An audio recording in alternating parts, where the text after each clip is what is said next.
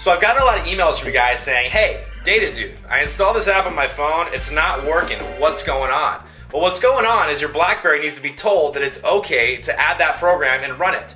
You do this by editing the permissions. Today I'm going to show you how to do that. Here's how you edit permissions. First, we're going to go to the menu button, Options, Advanced Options, Applications, then select the app you want, highlight it, and go hit the menu button. Check Edit Permissions and change all of the options to Allow. Once you've done this, hit the menu button and then hit Save.